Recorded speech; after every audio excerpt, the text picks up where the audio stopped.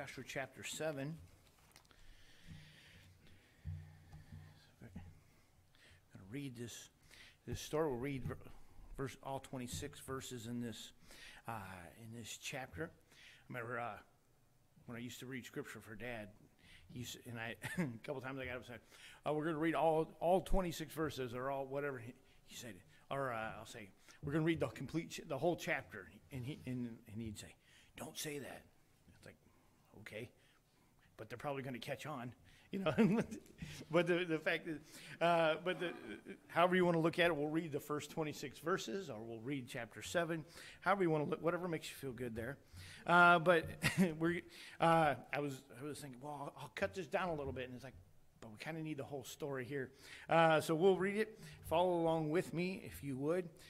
Joshua chapter 7, begin reading in verse 1. It says, but the children of Israel committed a trespass in the accursed thing. For Achan, the son of Carmi, the son of Zabdi, the son of Zerah, of the tribe of Judah, took of the accursed thing, and the anger of the Lord was kindled against the children of Israel. And Joshua sent men from Jericho to Ai, which is beside Bethaven, on the east side of Bethel, and spake unto them, saying, go up and view the country. And the men went up and viewed Ai. And they returned to Joshua, and said unto him, let not all the people go up, but let about 2,000 or 3,000 men go up and smite Ai. And make not all the people to labor thither, for they are but few. So there went up thither of the people about 3,000 men, and they fled before the men of Ai.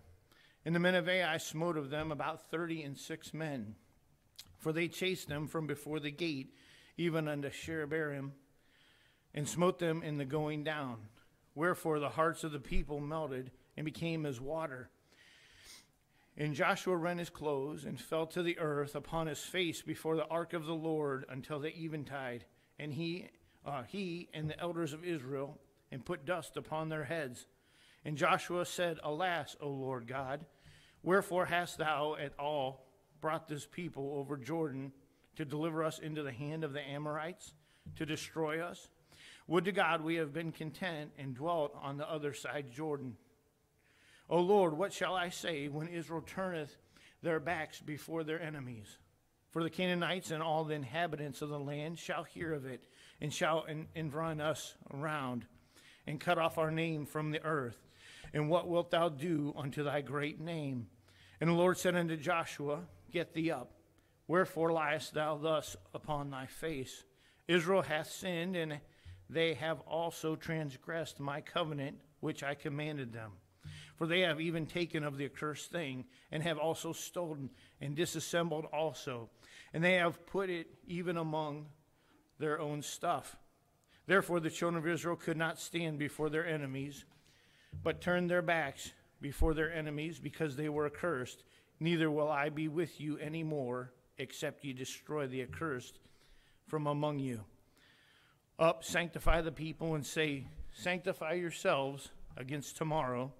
For thus saith the Lord God of Israel, there is an accursed thing in the midst of thee, O Israel. Thou canst not stand before thine enemies until ye take away the accursed thing from among you. In the morning, therefore, ye shall be brought according to your tribes. And it shall be that the tribe which the Lord taketh shall come according to the families thereof.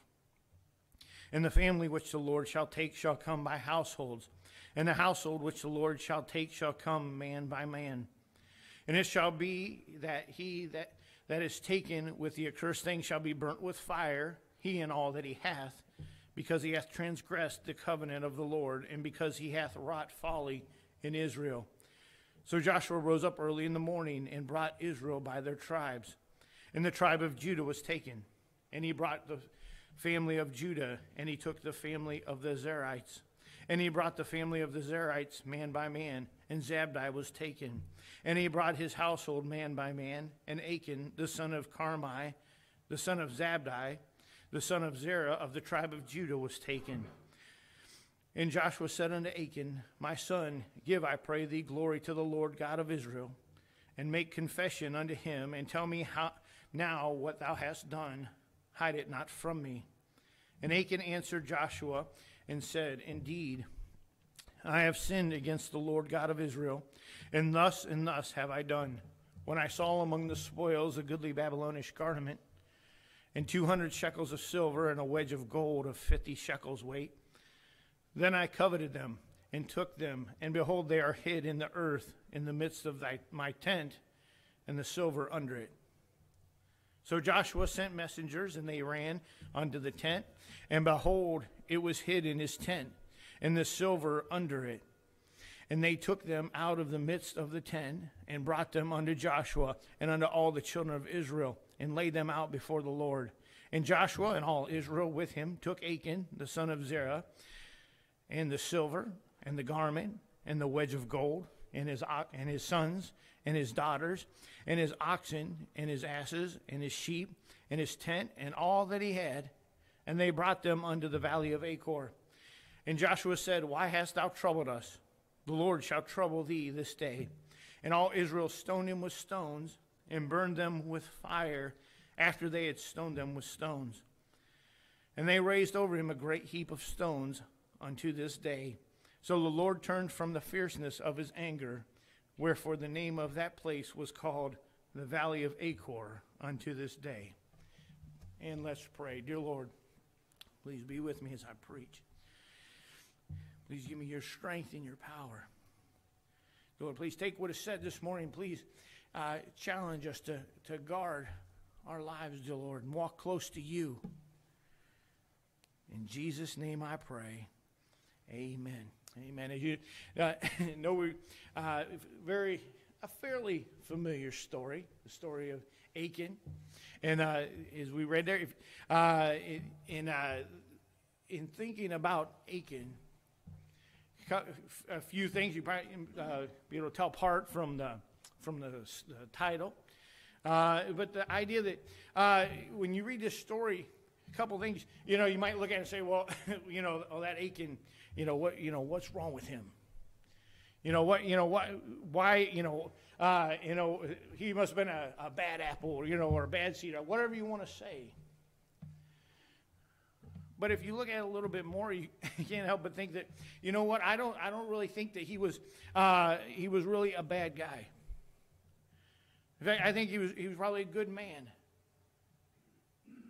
He was, I don't want to get ahead of myself. That's what I do every once in a while. But the thing is, I think we have here, he was a good man. But he made a bad decision. He made a bad decision.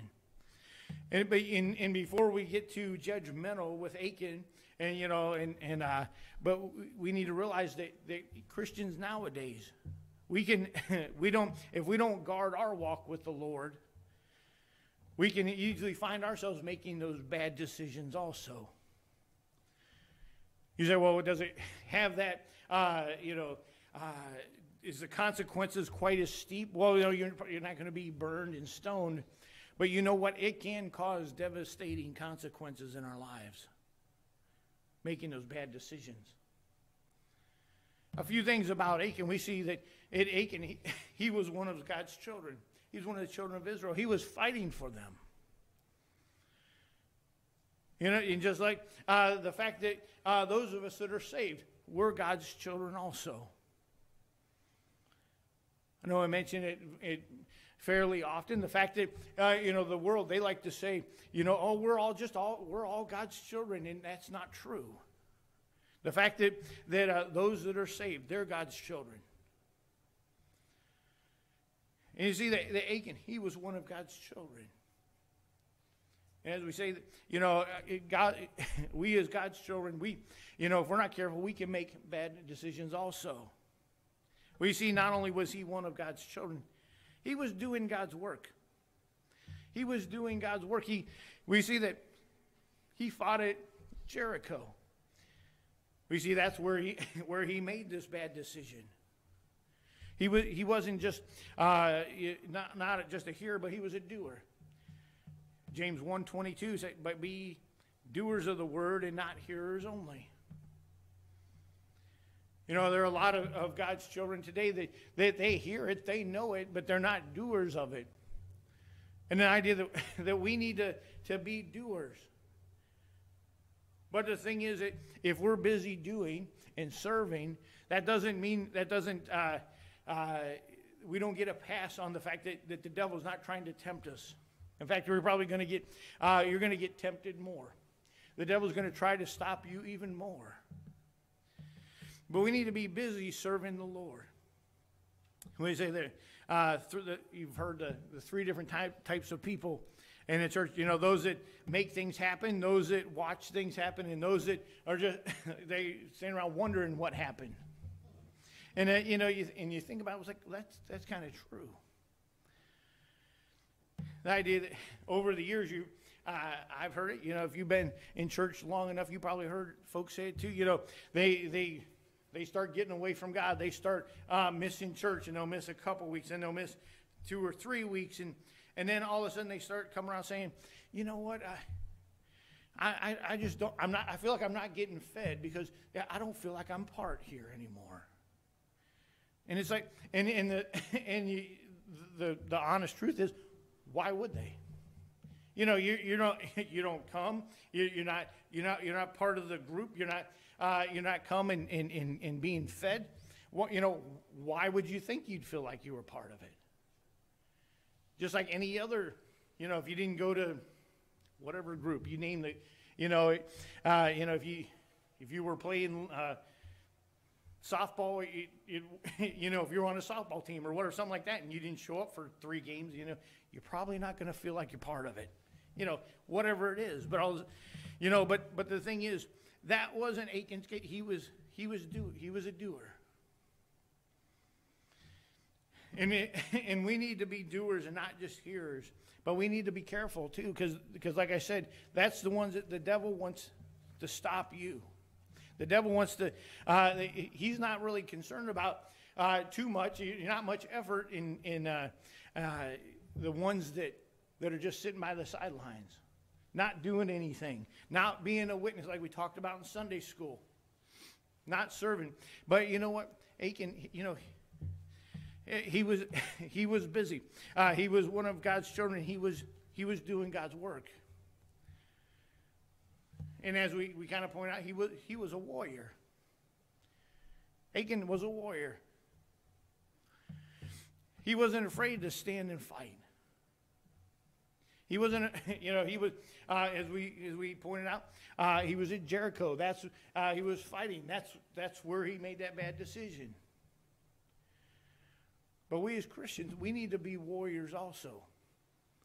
We need to be willing to take a stand. We need to not let the world push us around, not let the world cause us to compromise.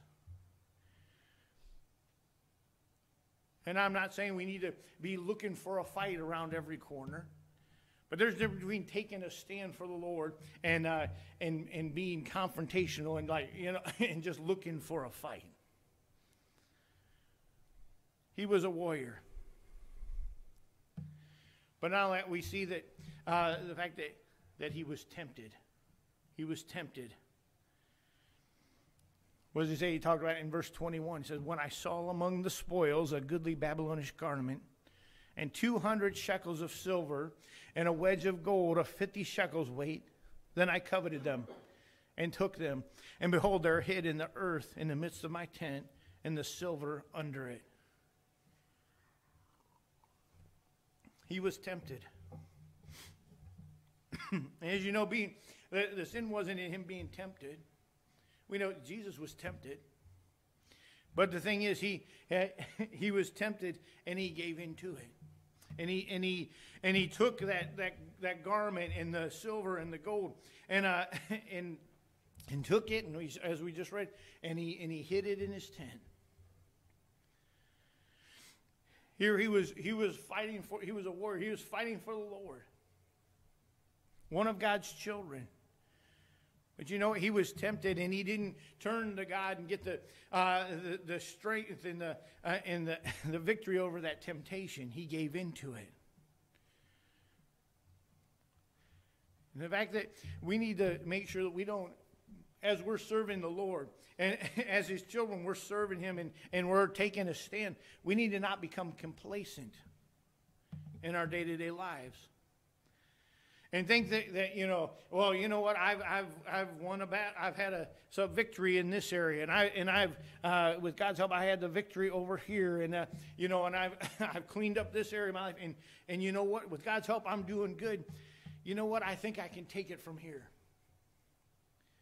We need to make sure and guard ourselves that we don't start getting that mindset. It's like, you know what? I've grown a few steps, and I'm not like those baby Christians anymore. I'm not, I'm not like one of those that just started out, and they, in fact, they need my help, and you can be a help to them. But we need to not think that we're so much better than them that we don't need God's help anymore.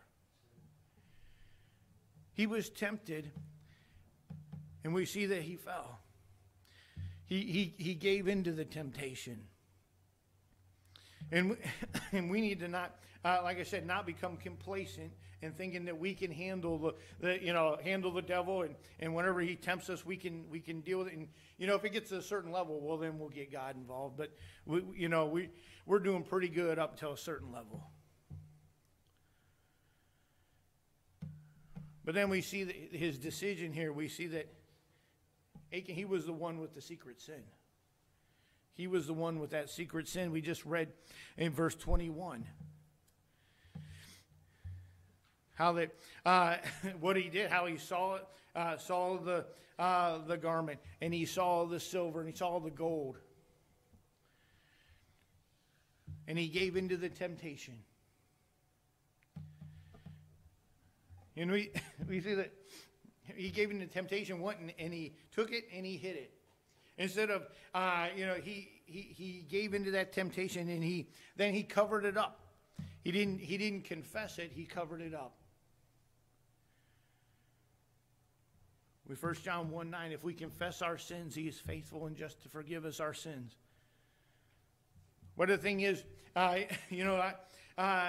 he took the garment, he took the silver, he took the gold, and he covered it up.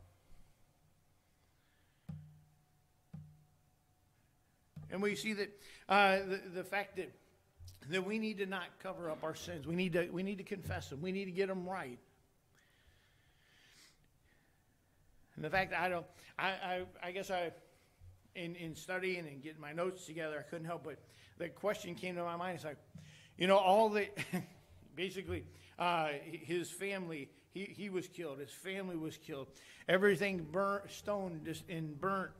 And I couldn't help but think, was there a point from, if when he came back to camp, if he would have went and said, you know what, I messed up, and confessed what he did.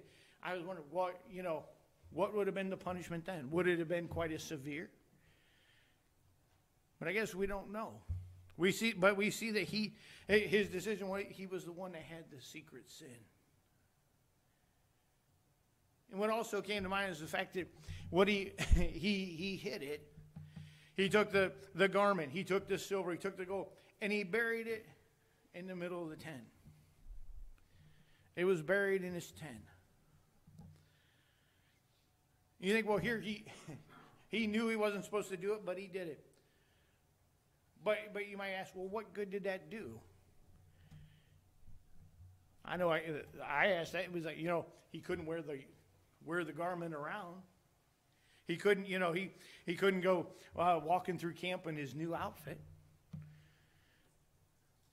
They would know, he would have been outed. He couldn't go, the silver and the gold. You know what? It was hidden. It wasn't doing him any good. And you know what? When we bury our sin, you know what? It doesn't do us any good either. We need to confess it. We need to get it right. Like Sam was mentioning in Sunday school, yes, no one's perfect. But when we do stumble, we need to get it right. When we find ourselves having sinned, we need to not try to hide it and just overlook it. We need to get it right with the Lord. Not only that, we see the defeat. Achan, he was the cause for Israel's defeat at Ai.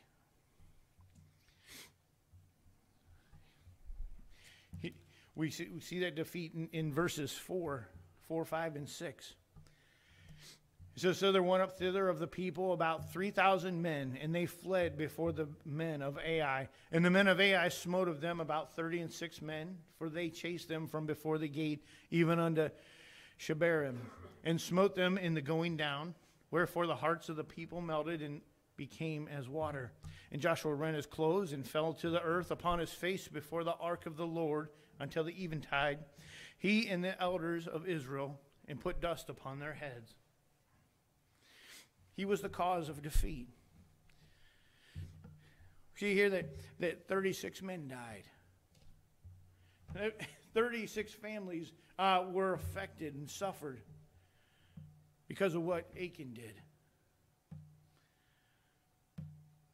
And we need just another reminder of the fact that we say, you know what, I'll live my life how I want to. It doesn't affect anyone but me. And you know, that's a lie.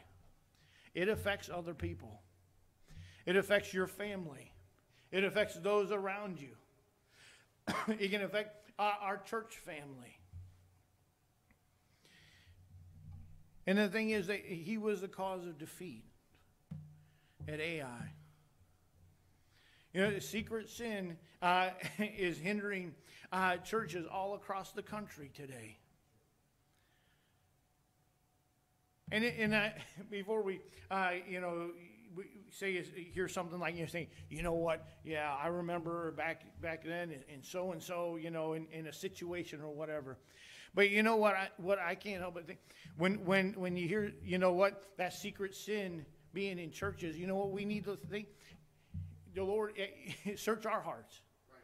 Is it, you know what, the secret sin is hurting churches. And I think, Lord, is there secret sin in my life? Examine our lives.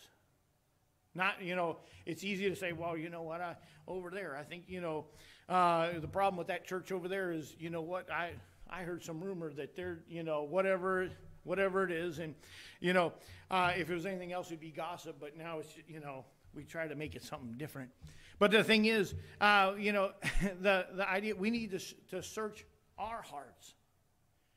Not try to be, not judging everyone else. We need to, is that sin, is there something in my life that's holding our church back? I think, I say nowadays, but I think it's probably been down through time. We don't want to search our own hearts. We want to place blame on somebody else. What's the problem? What's the problem there? Well, it's the preacher. It's whatever. It's a whole list of things, but your name's never on that list. But the thing is, Achan was the cause for Israel's defeat. And then we see also that Achan, we see the demise. Achan was the cause of his family's demise. He was the cause of his family's demise. We see that how they were dealt with in 25 and 6 of chapter 7. And Joshua said, why hast thou troubled us? The Lord shall trouble thee this day. And all Israel stoned him with stones, and burned them with fire after they had stoned him with stones. And they raised over him a great heap of stones unto this day. So the Lord turned from the fierceness of his anger, wherefore the name of that place was called the Valley of Achor unto this day. We see that Achan was the cause of his family's demise. As I mentioned before, that hidden sin in your life, it affects more than just you. You want to think, well, you know what? It's my life. If I want to do this, well, then that's fine. But you know what? It affects more than just you. And many times it'll affect your family.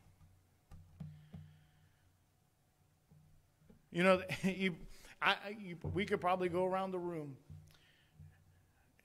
and most of you have some in your Christian life. You have probably at least one family, and probably more.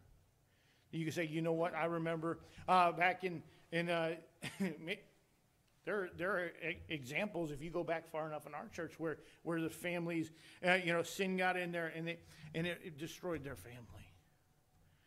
And there's other churches. I don't think there's probably a church in America that doesn't have some example, and unfortunately, of where sin got into the family and it destroyed it.